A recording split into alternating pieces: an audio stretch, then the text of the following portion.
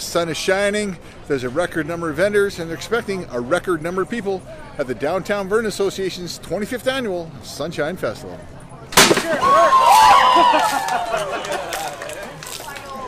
Tons of people out here.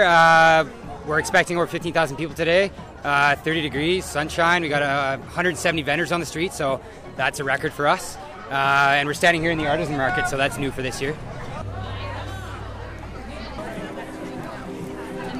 So this is a first, as well is the Cal's beer garden and after party. So at 5:30 to 10, they actually have a massive stage there with 2 live bands and some alcohol vendors on site. So for those 19 and over, they can enjoy that.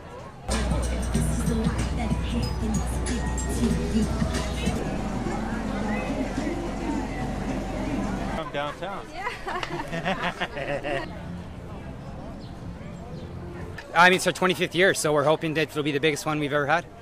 Yeah, it's been great, and we're lucky to have some great sponsors on board, namely Vantage One, and they're actually celebrating their 75th birthday this year as well, so it works well with our 25th anniversary.